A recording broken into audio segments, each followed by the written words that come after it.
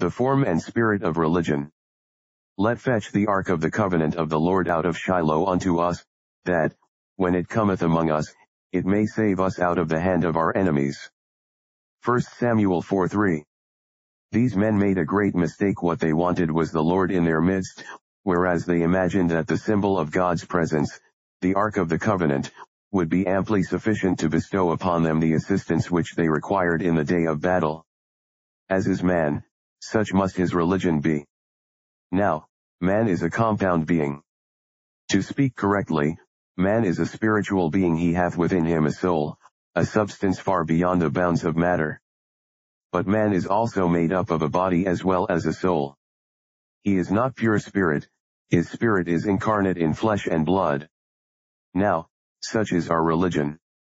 The religion of God is, as to its vitality, purely spiritual, always so, but since man is made of flesh as well as of spirit, it seemed necessary that his religion should have something of the outward, external, and material, in which to embody the spiritual, or else man would not have been able to lay hold upon it. This was especially the case under the old dispensation. The religion of the Jew is really a heavenly and spiritual thing, a thing of thought, a thing that concerns the mind and spirit, but the Jew was untaught, he was but a babe, unable to understand spiritual things unless he saw them pictured out to him, or, to repeat what I have just said, unless he saw them embodied in some outward type and symbol, and therefore God was pleased to give the Jew a great number of ceremonies, which were to his religion what the body is to man's soul. The Jewish religion taught the doctrine of the atonement, but the Jew could not understand it, and therefore God gave him a lamb to be slain every morning and every evening, and he gave him a goat over which the sins of the people were to be confessed, and which was to be driven into the depths of the wilderness, to show the great doctrine of a substitute and atonement through him. The Jewish religion teaches, as one of its prominent doctrines, the unity of the Godhead, but the Jew was ever apt to forget that there was but one God, and God, to teach him that, would have but one temple, and but one altar upon which the sacrifice might rightly be offered. So that the idea of the one God was, as I have already said, made incarnate in the fact that there was but one temple, but one altar, and but one great high priest. And mark, this is true of our religion Christianity, not true to so full an extent as of Judaism, for the religion of the Jew had a gross and heavy body, but our religion has a body transparent, and having but little of materialism in it. If you ask me what I would call the materialism of our religion, the embodiment of the spiritual part of that in which we trust and hope, I would point, first of all, to the two ordinances of the Lord, baptism, and the Lord's Supper. I would point you next to the services of God's house, to the Sabbath day, to the outward ritual of our worship. I would point you to our solemn song, to our sacred service of prayer, and I would point you also, and I think I am right in so doing, to the form of sound words, which we ever desire to hold fast and firm, as containing that creed which it is necessary for men to believe if they would hold the truth as it is in Jesus. Our religion, then, has an outward form even to this day, for the Apostle Paul, when he spoke of professing Christians, spoke of some who had a form of godliness, but denied the power thereof. So that it is still true, though I confess not to the same extent as it was in the days of Moses, that religion must have a body, that the spiritual thing may come out palpably before our vision, and that we may see it. Now, 3 points this morning inferred from our narrative. The first point is this, that the outward form of religion is to be carefully and reverently observed. But my second and most important head is this: you will notice that the very men who have the least of the spirit of religion are the most superstitiously observant of the form of it, just as you find the people here, who did not care for God, had a very superstitious regard for that chest called the Ark of the Covenant. And then, my third point will be, that those who trust in the outward form of religion, apart from the spirit of it, are fearfully deceived, and the result of their deception must be of the most fatal character. The first point I feel is necessary, lest I should lead any to despise the form of religion, while endeavoring to insist upon the absolute necessity of attending in the first place to the spirit of it. In the first place then, the form of religion is to be reverently observed. This Ark of the Covenant was with the Jew the most sacred instrument of his religion. There were many other things which he held holy, but this Ark always stood in the most holy place, and it was rendered doubly sacred, because, between the outstretched wings of those cherubic figures that rested upon the mercy seat, there was usually to be seen a bright light, called the Shekinah, which manifested that Jehovah, the God of Israel, who dwelt between the cherubims, was there. And, indeed, they had great reason in the days of Samuel to reverence this ark, for you will recollect that when Moses went to war with the Midianites, a great slaughter of that people was occasioned by the fact that Eleazar, the high priest, with a silver trumpet, stood in the forefront of the battle, bearing in his hands the holy instruments of the law, that is, the ark, and it was by the presence of this ark that the victory was achieved. It was by this ark, too, that the river Jordan was dried up. When the tribes came to it, there was no ford, but the priests put the staves of the ark upon their shoulders, and they marched with solemn pace down to the water's edge, and before the presence of the ark the waters receded, so that the people went through dry shod. And when then had landed in the promised country, you remember it was by this ark that the walls of Jericho fell flat to the ground, for the priests, blowing the trumpets and carrying the ark, went before, when they compassed the city 7 days, and at last, by the power of the ark, or rather by the power of that God who dwelt within the ark, the walls of Jericho fell flat down, and every man went straight up to the slaughter. These people, therefore, thought if they could once get the ark, it would be all right, and they would be sure to triumph, and, while I shall have in the second head, to insist upon it that they were wrong in superstitiously imputing strength to the poor chest, yet the ark was to be reverently observed, for it was the outward symbol of a high spiritual truth, and it was never to be treated with any indignity. It is quite certain, in the first place, that the form of religion must never be altered. You remember that this ark was made by Moses, according to the pattern that God had given him in the mount. Now, the outward forms of our religion, if they be correct, are made by God. His 2 great ordinances of baptism and the Lord's Supper are sent for us from on high. I dare not alter either of them. I should think it is a high sin and treason against heaven, if, believing that baptism signifieth immersion, and immersion only, I should pretend to administer it by sprinkling, or, believing that baptism appertaineth to believers only, I should consider myself a criminal in the sight of God if I should give it to any but those who believe. Even so with the Lord's Supper. Believing that it consists of bread and wine, I hold it to be highly blasphemous in the Church of Rome to withhold the cup from the people, and knowing that this ordinance was intended for the Lord's people only, I consider it an act of high treason against the majesty of heaven, when any are admitted to the Lord's Supper who have not made a profession of their faith and of their repentance, and who do not declare themselves to be the true children of God. And with regard to the doctrines of the gospel, no alteration must be allowed here. I know that forms of doctrine are very little, compared with the spirit and the heart, but still we must not alter even the form of it. It has often been said, that we ought not to have a strict religion. I believe that is just the very thing. We ought to have a religion that is of such a cast that it does not know how to alter, a religion that comes from the infallible head of the church, that is, Jesus Christ our Lord, and which to the latest time is to be like the law and the prophets, not on jot or tittle of it must fail while the earth endureth. The men who think that we may alter this and alter that, and still maintain the spirit of religion, have some truth on their side, but let them remember, that while the spirit of religion may be maintained in the midst of many errors, yet every error tends to weaken our spirituality. And, beside that, have no right to consider the effect upon ourselves merely. Whatever form of religion God has ordained, it is ours to practice without the slightest alteration, and to alter any one of the ordinances of God is an act of dire profanation. However reasonable that alteration may seem to be, it is treason against high heaven, and is not to be permitted in the Church of Christ. Hold fast the form of sound words, said Paul, which thou hast heard of me, or, as I remember to have said before, while the form of religion is not power, yet unless the form be carefully observed, it is not easy to maintain the power. It is like an egg shell enclosing the egg. There is no life in the shell, but you must take care you do not crack it, or else you may destroy the life within. The ordinances and doctrines of our faith are only the shell of religion, they are not the life, but we must take care that we do not hurt so much as the outward shell, for if we do, we may endanger the life within.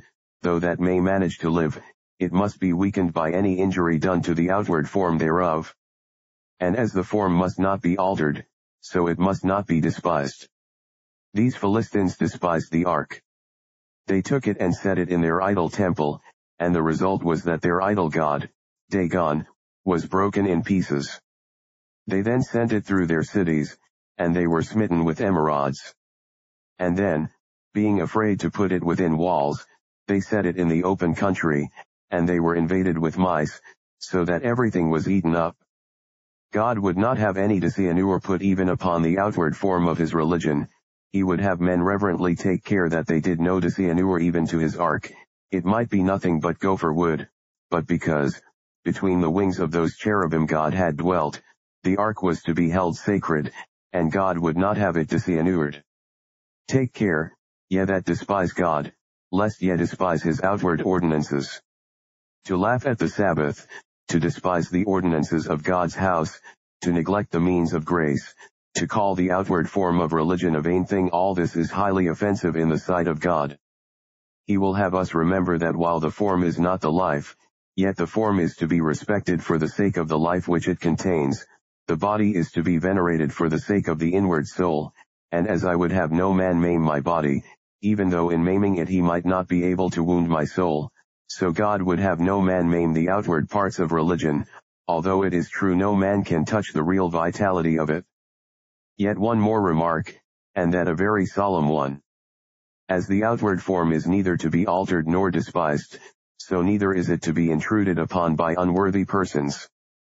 You remember that this Ark of the Covenant, after it was brought back from the land of the Philistines, was set in the field of Joshua the Beth-Shemite, and the Beth-Shemites took off the lid, and looked into the ark of the Lord, and, for this, the Lord smote of that people 50,000 and 70 men, and the people lamented because the Lord had smitten many of the people with a great slaughter.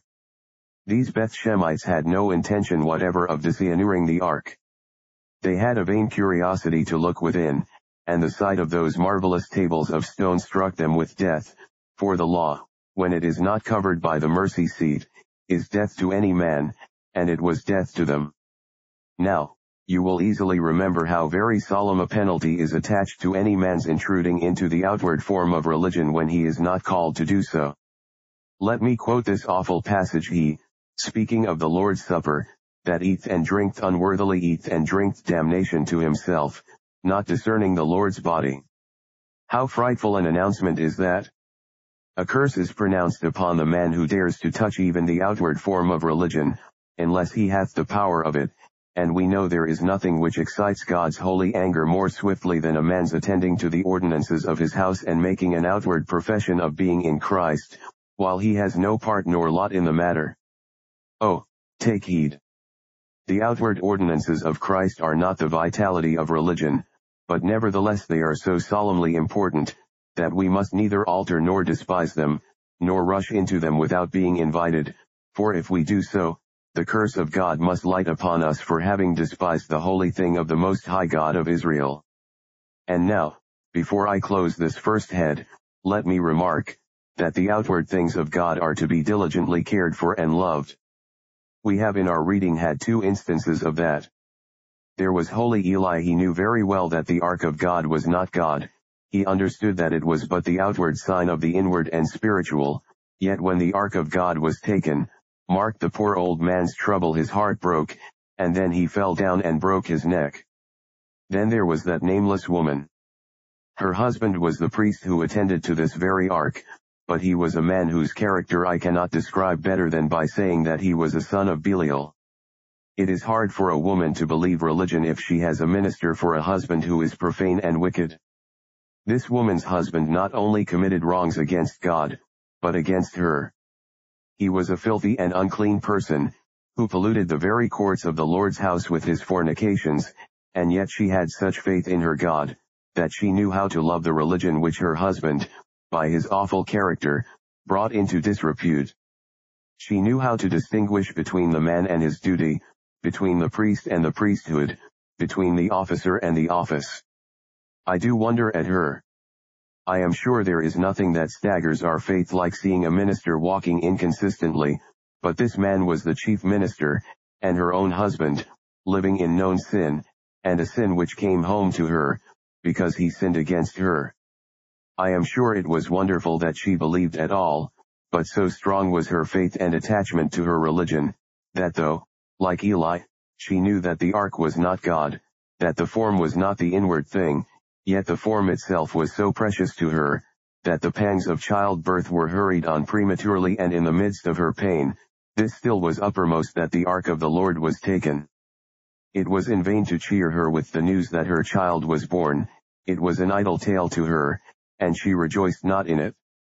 She lay in a swoon, but at last, opening her eyes, and remembering that her husband was dead, and that therefore, according to Jewish usage, it was her duty to give the child a name, she faintly opened her lips before she died, and said, "Call his name inglorious, Ichabod, for the glory is departed," and then she added this reason for it: she did not say, "Because my husband is dead," though she loved him; she did not say, "Because my father-in-law, Eli, is dead," or "Because my nation has been defeated," but she added that all-significant reason, because the ark of the Lord was taken, and she died.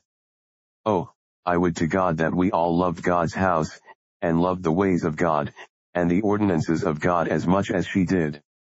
While we attach no superstitious importance to the outward ceremony, I wish we thought as much of holy things, because of the Holy One of Israel, as did Eli, and this nameless, but noble woman. Thus I have preached upon the first head, and no ceremonialist here, I am sure, can differ from me, for they must all say it is true. Even the Puseyite will confess that this is just what he believes, that ceremonies ought to be carefully observed. But I shall not agree with Mr. Puseyite in the second head. Now, it is a notorious fact, that the very men who have the least idea of what spiritual religion is, are the men who pay the most superstitious attention to outward forms. We refer you again to this instance. These people would neither repent, nor pray, nor seek God and his prophets, yet they sought out this ark and trusted in it with superstitious veneration.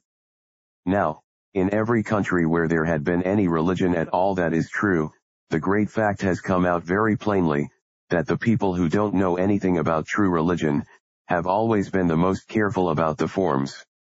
Do you want to know the man who used to swallow widows' houses, and devour the patrimonies of the fatherless? Do you want to know the hypocrites, the deceivers, in the days of Christ?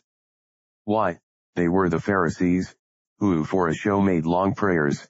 They were the men who gave alms to the poor in the corners of the street, the men that tithed the anise, and the mint, and the cumin, and forgot the weightier matters of the law, such as justice and righteousness. If you wanted to find the seducer, the unjust judge, the liar, the perjured man, in the days of Christ, you had only to ask for the man who had fasted thrice in the week, and gave tithes of all he possessed. These Pharisees would do any wicked action, and never stick at it, yet if in drinking wine a small gnat should have fallen in and been swallowed with it, they would have considered themselves defiled, because their law did not allow them to eat a creature from which the blood had not been withdrawn. Thus they strained at the gnat, thus getting the reputation of being very religious, and swallowed the camel, hump, and all. You smile, but what they did in their day is done now. You know the Romanists. Did you ever know one of them who would not think it to be a very high offense against the majesty of heaven, if he were to eat any meat on Good Friday? Do you know any one of them who did not think it necessary to keep Lent with strict punctilious observance? Notice how carefully they go to their places of worship on the Sabbath morning, how diligently they observe that sacred rite of crossing their foreheads with holy water. How necessary is it, that the holy water and everything else of the same kind, should be tenderly cared for?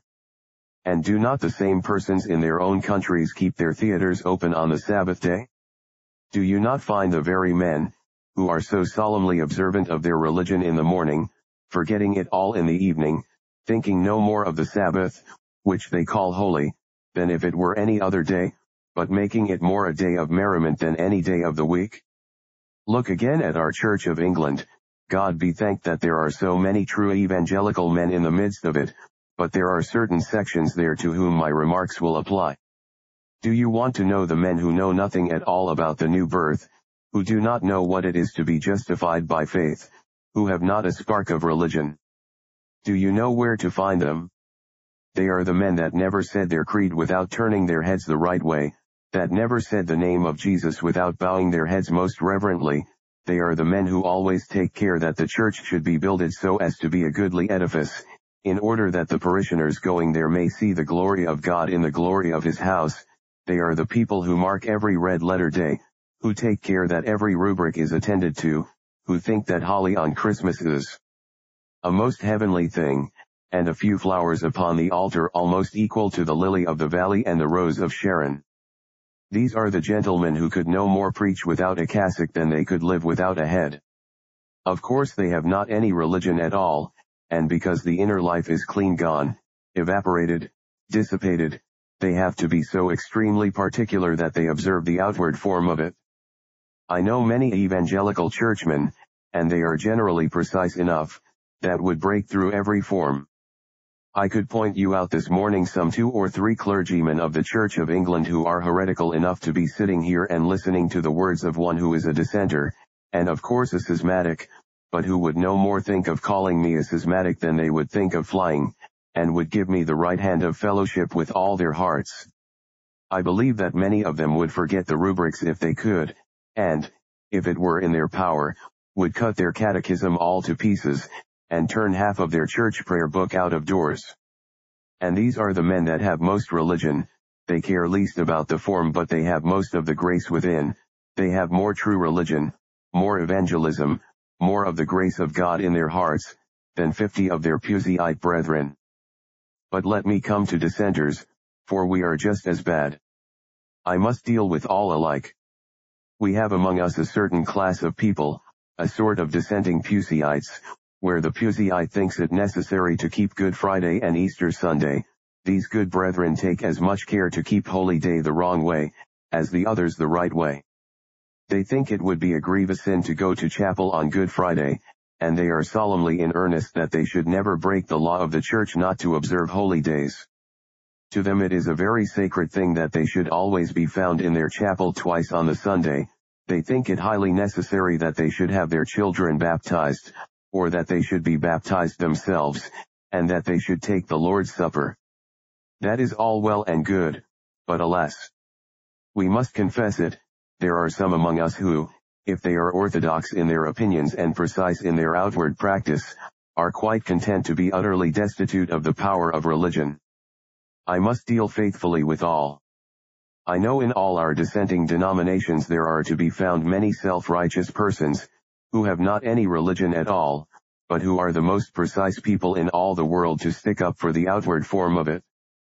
Do you not know some old member of the church here and there?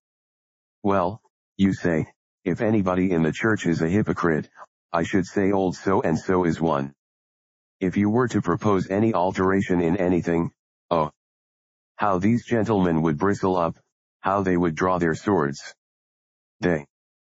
They love every nail in the chapel door. They would not have a different color for the pulpit for the world. They will have everything strictly observed. Their whole salvation seems to depend upon the rightness of the form. Oh no, not they. They could not think of altering may of the forms of their church. You know it is quite as easy for a man to trust in ceremonials, when they are severely simple, as for a man to rely upon them when they are gorgeous and superb. A man may as much trust in the simple ordinance of immersion and the breaking of bread, as another may trust in the high mass and in the prayers of priests. We man have Rome in dissent, and Rome in the Church of England, and Rome anywhere, for wherever there is a trust in ceremonies, there is the essence of popery, there is Antichrist and the man of sin. Oh! Take heed of this, any of you who have been relying upon your ceremonies. This is just the truth, that the more zeal for ceremonies, generally the less power of vital godliness within. But now, how is it that the man who would not eat anything but salt fish on Good Friday, cheats his neighbor on Saturday? How is it that the man who never would by any means go to anything but an orthodox 16 ounces to the pound Baptist chapel, can be found committing acts of injustice in his daily business, and perhaps more filthy deeds still? I will tell you, the man feels he must have some righteousness or other, and when he knows himself to be a good-for-nothing rascal, he feels he has not got a moral righteousness, and therefore he tries to get a ceremonial one. Mark the man that drinks and swears, that commits all kinds of iniquity, and you will very often find him, I have known such cases, the most superstitiously reverent man that can be found. He would not go inside a place of worship without taking off his hat immediately. He will curse and swear outside, perhaps, and it never pricks his conscience, but to walk up the aisle of a church with his hat on, oh, how frightful! He feels, if he did so, he would be lost forever. He would not forget to tithe the mint, anise, and cumin, but all the while the weightier matters of the law are left totally unregarded. Another reason is, because a religion of ceremonies is so much easier than true religion. To say Ave Maria and Pater Nostos is easy enough, you may soon get it over, and it does not check the conscience much. To go to chapel twice on the Sunday, there is nothing very hard in that. It is not half so hard as turning to the Lord with full purpose of heart. It is not half so hard as breaking off one's sin by righteousness, and putting one's trust in Christ Jesus alone. Therefore, because the thing is so easy, people like it better. Again, it is so complimentary. When the Romanist beats his back, and flogs his flesh, why is it that he likes that better than the simple gospel, believe and live? Why? Because it just flatters his pride. He thinks he is beating the devil out of himself, but he is in reality beating him in. The devil of pride is coming in. He whispers, "Ah, you are a good man to have flogged yourself like that. You will carry yourself to heaven by the merit of your wounds and bruises." Poor human nature always like that. In fact, the more exacting a religion is, the better people like it. The more religion ties you up, and binds you, if it does not touch the heart, the better people like to carry it out.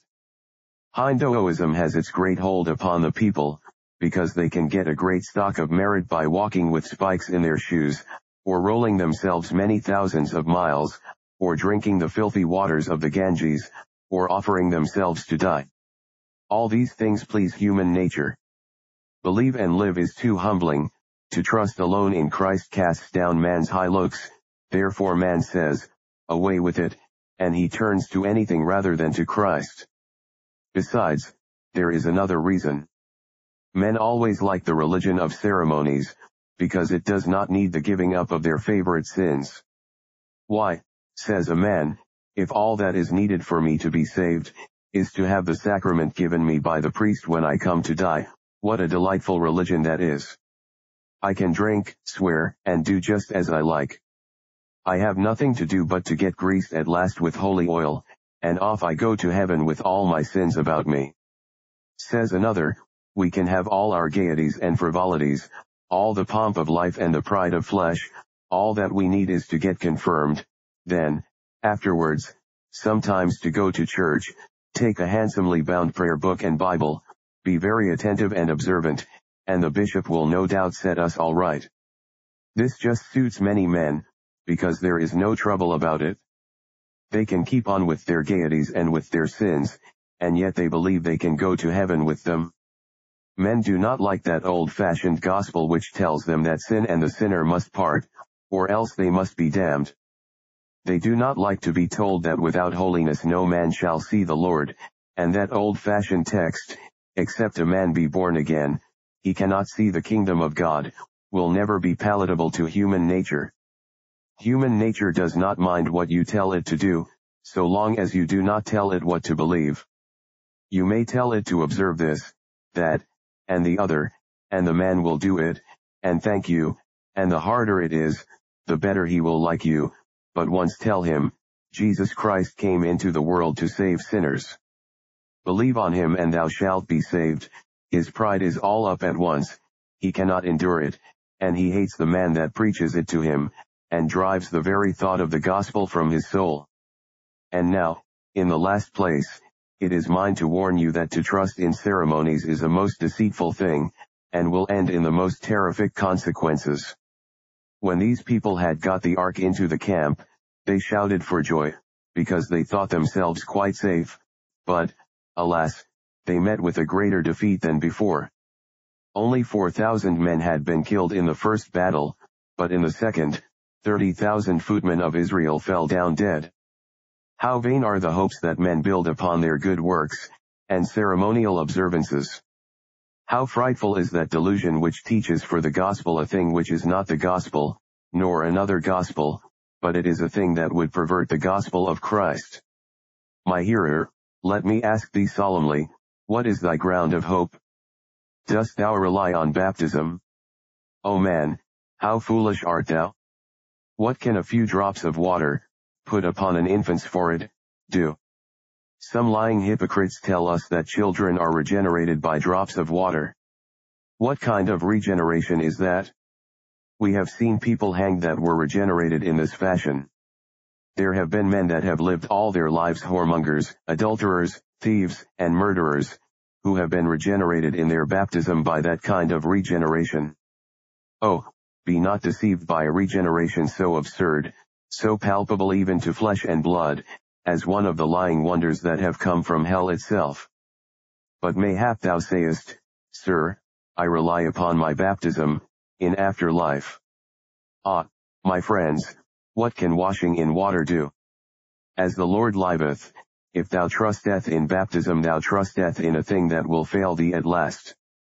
For what is washing in water, unless it is preceded by faith and repentance? We baptize you, not in order to wash away your sins, but because we believe they are washed away beforehand, and if we did not think you believed so, we would not admit you to participation in that ordinance.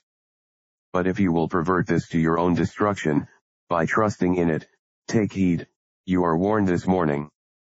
For as circumcision availeth nothing, nor uncircumcision, but a new creature, so baptism availeth nothing. I may have some here who are saying within themselves, well, if I do not go to heaven, nobody will, for I have been brought up to my church as regularly as possible, I was regularly confirmed, my godfathers and godmothers stood for me in my childhood, and all after the right fashion. I have come here, it is true, but it is about the first offense I ever committed, coming into this schismatic conventicle. If it please God to forgive, I will never do so again. I always go to church, and I have no doubt that by taking the sacrament and saying my prayers I shall go to heaven. Ah! You are awfully deceived, for unless you are born again you must come back to the old standard after all, unless you are in blessed union with the Lamb, unless you have found repentance for sin, unless you have true living faith in the Lord Jesus. You may keep all these things, you may observe every jot and tittle, but the gates of heaven must be shut in your face, and depart from me, I never knew you, must be your doom, even though you reply, thou hast eaten and drunk in our streets, and we have listened to thy voice. No, my friends, be ye Presbyterians, Episcopalians, or Dissenters, it matters not, ye have your ceremonies, and there are some among us that rely upon them. This one truth cuts at the root of us all. If this be our hope, it is a foul delusion. We just have faith in Jesus, we must have the new heart and the right spirit, no outward forms can make us clean. The leprosy lies deep within, and unless there be an inward work, no outward work can ever satisfy God, and give us an entrance into paradise.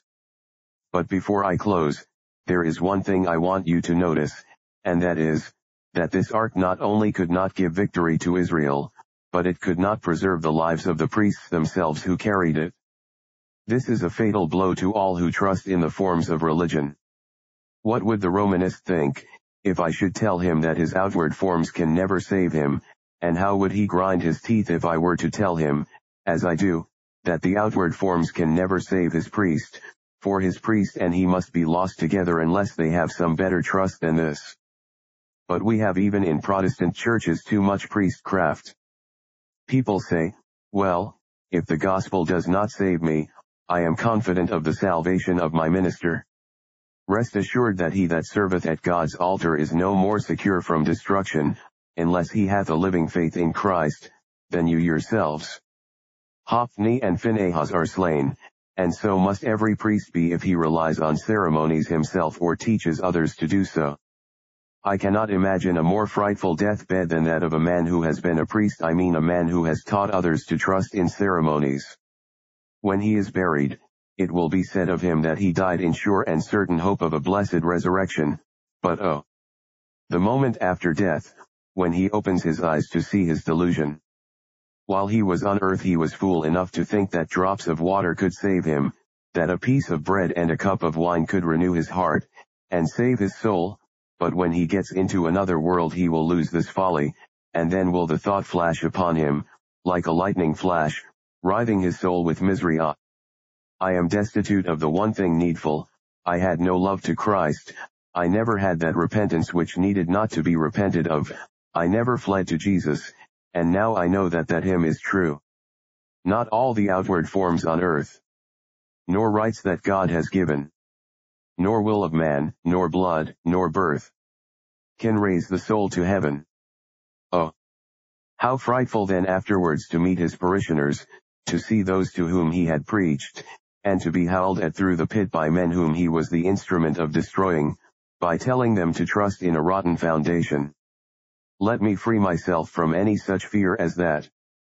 As the Lord my God liveth before whom I stand this day, man, woman, my brother, my sister, in the race of Adam, if thou reliest on anything short of the blood of Jesus Christ, thou trustest in a lie, and if thy salvation ends in anything short of a thorough change of heart, if it makes thee anything less than a new creature in Christ Jesus, the bed is shorter than a man can stretch himself upon it, thou hast a religion which is not equal to the necessities of thy case, and when thou needest it most, it will reel beneath thy feet and leave thee without a standing place whereon to rest, overwhelmed with dismay and overcome by despair.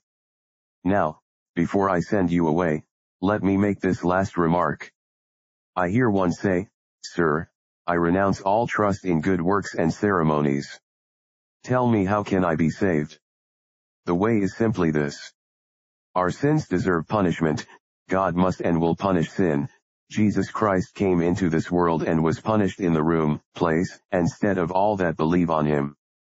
Your business, then, this morning is to make this inquiry: do I want a Savior? Do I feel that I want him? And my business, if you answer that question aright, is to say, believe on the Lord Jesus Christ with all thy heart, and thou shalt be saved. Ah! There is one in heaven today, I firmly believe, who was always a worshipper in this place, and at New Park Street a young man who was led here to listen to the gospel, and was converted to God, and last Sabbath morning was caught away to heaven in the burning house at Bloomsbury, one of those young men who was taken out of the ruins, one who had been brought to a knowledge of the truth here. It is stated in some of the papers, that his mother was far from a religious woman, and was somewhat given to drink. He had to struggle with some temptation and opposition, but he was enabled to hold on his way, and then, in such an hour as he thought not, the Son of Man came for him, and caught him to himself in the midst of flames and crashing timbers and the uprising of smoke. Oh! I may have one here, that, ere another Sabbath morning comes, may be launched into eternity, if not by the same deplorable process, yet in as hasty a manner, and as my soul rejoices over that young man, to think that God should have honored me in bringing him to Christ before he took him up to heaven, I must lament that there are any of you in a peril so frightful, as to be living without God, without Christ, without a hope of heaven, to have death hanging over you, and yet not to tremble at it. Oh! This morning I beseech you, close with Christ. Kiss the Son, lest he be angry, and yet perish from the way, while his wrath is kindled but a little, for blessed are all they that put their trust in him.